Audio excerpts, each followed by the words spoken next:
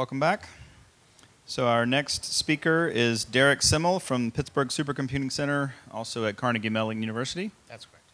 And his talk title is The Brain Image Library. So good morning. Thank you for putting up with me for the next 20 minutes, now that you're all jacked up on coffee and sugar. I am from the Pittsburgh Supercomputing Center.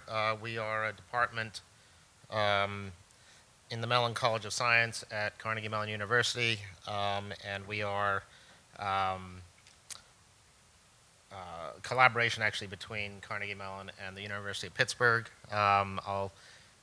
Since this is our first foray into participation with iRods formally, we have some history of users at our center who have used SRB in the past and who have used iRods in the past, but we haven't really used it to actually implement anything for a project of our own. And so this will be our first foray into that. And so most of my talk is just to introduce ourselves and to welcome any hard-won advice that you have as experienced iRods users to help us get there faster, better, and cheaper, right? So I'll just briefly talk about the center and where this Brain Image Library project comes from, and what we'll be trying to do with it and where iRods fits into it. So as I mentioned, the center, it's been around for about 32 years, and our general task has always been to put out the next great high-performance computing system, and to do so in support, primarily in support of National Science Foundation objectives for computational science.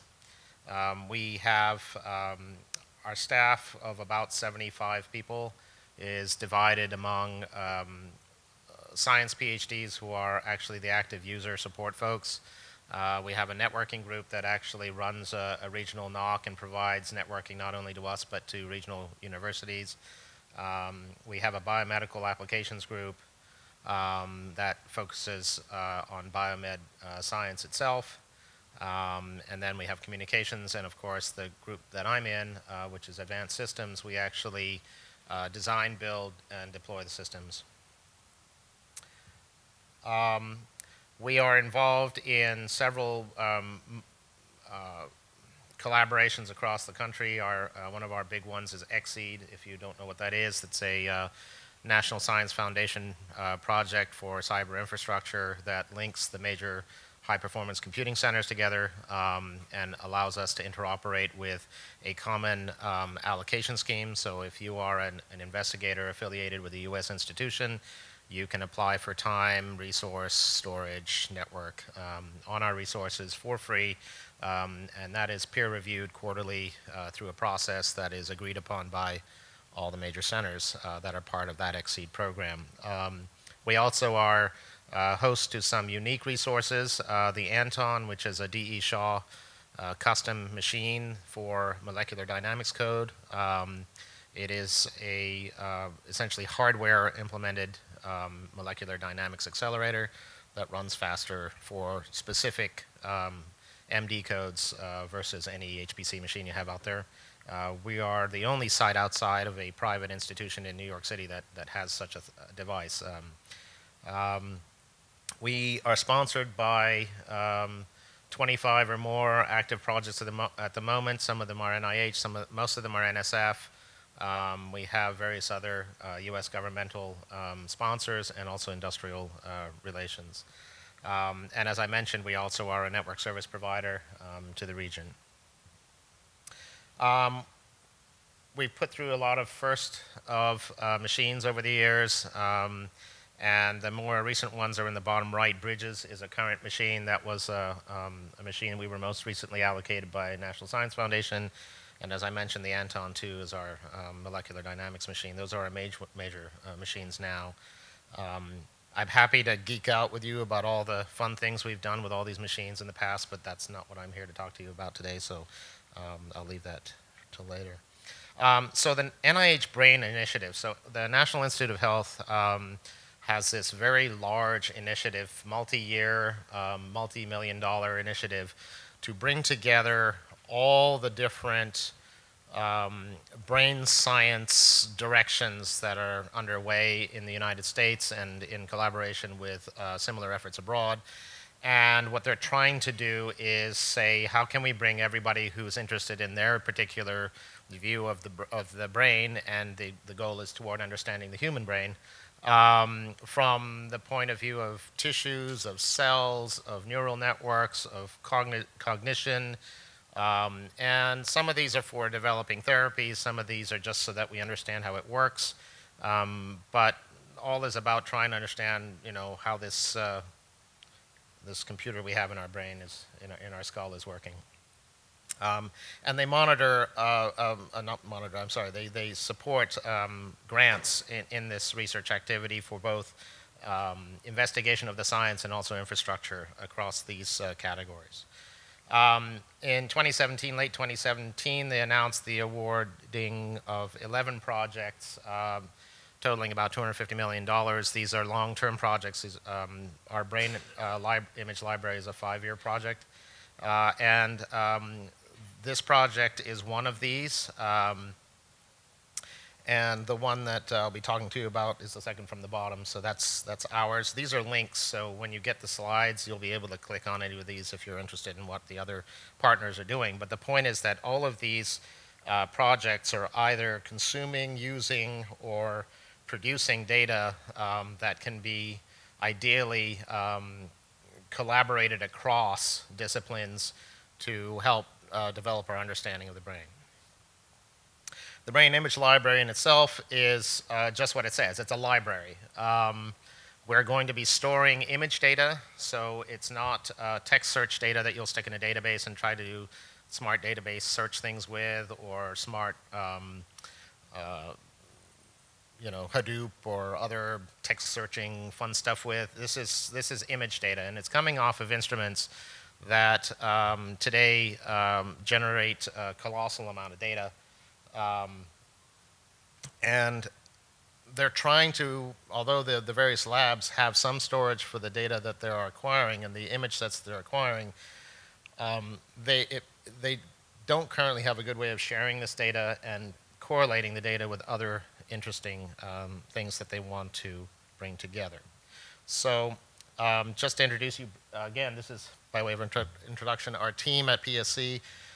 In the top left, we have Alex Ropalewski. He's the PSC PI on this project. Jacob Czech is co-PI art, and Sean are technologists. Sean is a student, actually. I'm the guy who'd rather be out sailing on the bottom left. Kathy Benninger is our networking expert, and I'll talk a little bit about her role later. That has been probably the most productive in our first several months of the project to date. Greg Hood is our chief computer scientist on the project, and he's the architect for the actual infrastructure that we're deploying that's dedicated to the brain image library. And Chandra is our web expert. She will be helping us to develop our user interfaces for both data contribution and data use. We are also, our co-PIs at Carnegie Mellon are Marcel Boucher and Greg Fisher. They understand what comes off of these devices really well and will help us to actually clarify and clean up data if needed, and to validate data when it comes in before we publish it. Also we have expertise on the team from the University of Pittsburgh.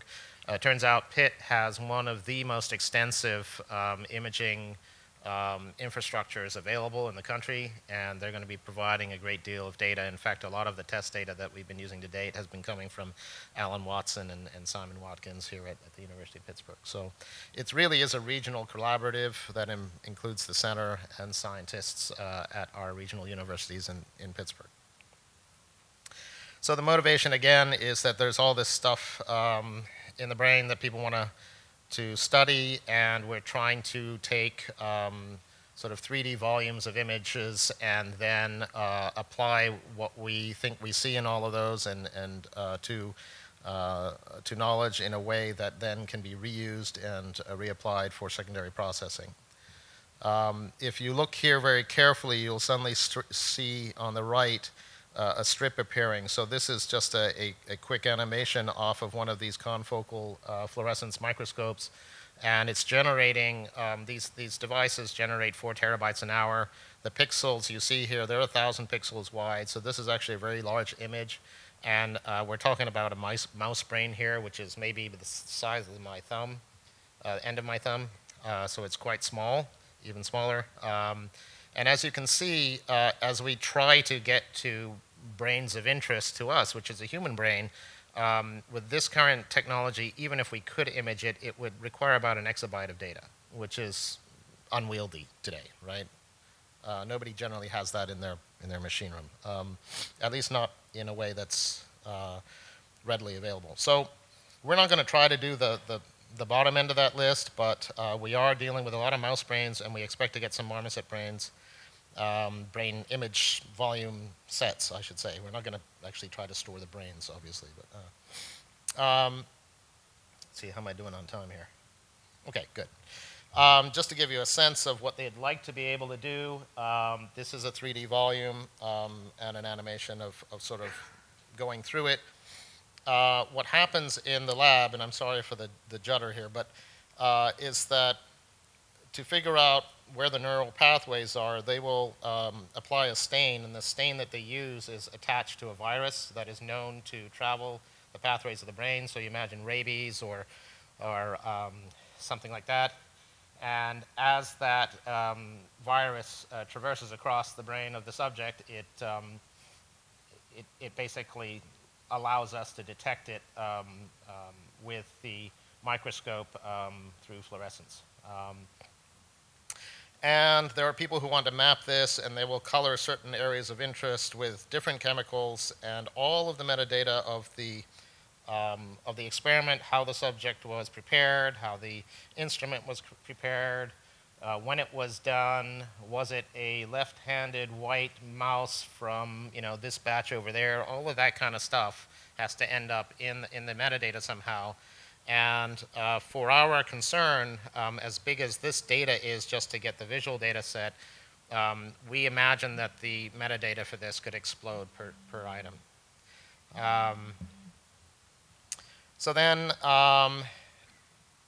in accordance with all of our directors from the NIH for being collaborative and fair to everybody else, we need to support the FAIR standards and to apply basically no unnecessary invention of new stuff. We're trying to be compatible with all the people who might want to consume this data. And at the same time, because it's such large data and it's impractical to move it around, although we are obligated to offer people the option of downloading data sets or pieces of data sets, realistically, there's a reason we put it where we did, and that is that we have a big honking supercomputer next door that can mount this data. I'll briefly, switch here to give you an idea of what this is. This is a 3D conceptual diagram of the Bridges supercomputer, which is our current high-performance machine at PSC. It is a Hewlett-Packard vendor product that is made up of, and I'll look at well, if I can do this correctly. The underside of this, you're looking at, the nodes at the bottom are your 120 gigabyte RAM regular nodes. So this is a machine that is designed to work with large memory problems. Although it does have a high-speed Intel OPA interconnect between them. In fact, we were the first production deployment of said OPA interconnect, which is a 100 gigabit switched network. We have about 800 of these nodes, and the green nodes you see on the bottom are our graphics nodes. So we have NVIDIA K80s and more recently NVIDIA P100s, which are very popular with our machine learning people, but also very popular with the people who want to do visualization. And at the top of this diagram, you'll see in the same fabric, we have nodes. We have about 40 nodes. These are the purple blocks. Those are 3 terabyte RAM nodes. perhaps not obviously, all of these nodes are multi-core devices. We're talking about 14-core CPUs, multi-CPUs per node. And then the 4 big boxes are actually 12 terabyte nodes. So this is 12 terabytes contiguous memory. Those things are still about a half a rack today, and they cost a lot of money.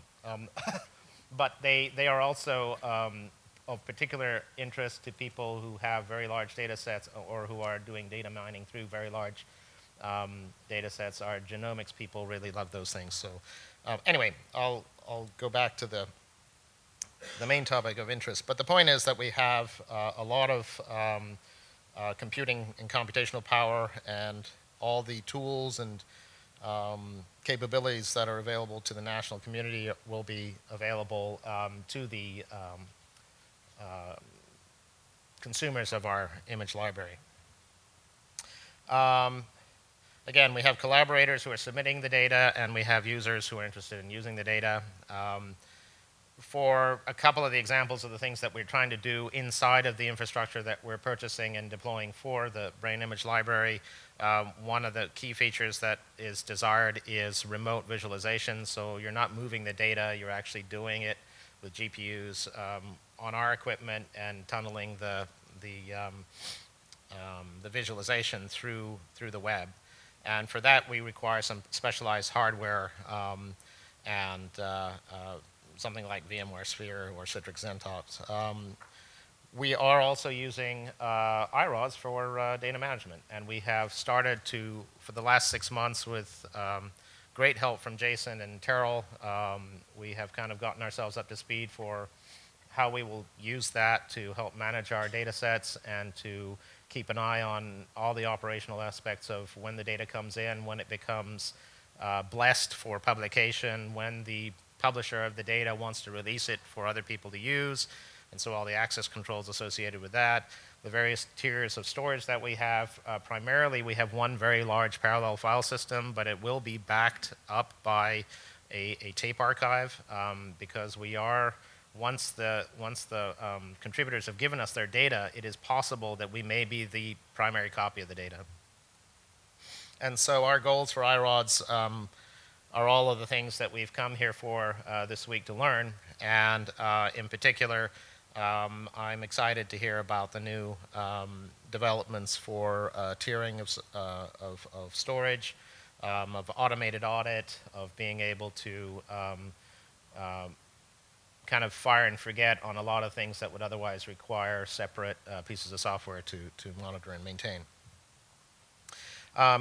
Getting the data collections, currently we have several partners who are giving us data, and perhaps not surprisingly, even though these are multi-billion-dollar installations with lots of nice hardware, their network connection is often crap by comparison. And so we've done a lot of work in the last several months to help several of our collaborators even get their network connections to us at a reasonable rate. That's been one of the biggest challenges. We also have obviously the kind of metadata, and as I mentioned before, there's all these different kinds of variables that we need to somehow accommodate and make available in ways that are searchable and sensible. We have very good connectivity into the center. We have 100 gigabit Internet 2 connectivity, 30 megabits per second on three bonded 10 gigabit channels to commodity. And we have a lot of experience. That said, we still find the need to have the ability to send somebody a device. So we've got our prototype brain ball, which is kind of like the Amazon snowball. And we basically just ship a box in there. You dump your data on it, and you bring it back. So I'm looking forward to our Western Digital members' bigger disks coming in, because I'm sure pretty soon we're going to need a bigger brain ball to send to people. And finally, before I leave, I'd like to make sure we acknowledge folks who have helped us get this far already. We're just getting started in the game. I appreciate everybody's advice and helpful presentations this week. It's been really a great learning experience. And in particular, Jason and Terrell, who have been very patient with me, and I sincerely appreciate that. If you have any questions, you can send me email. It's at the top of the slides. Alternatively, you can just email Bill support, and everybody on the team will get the mail. If you have any questions, I'll be happy to entertain them now.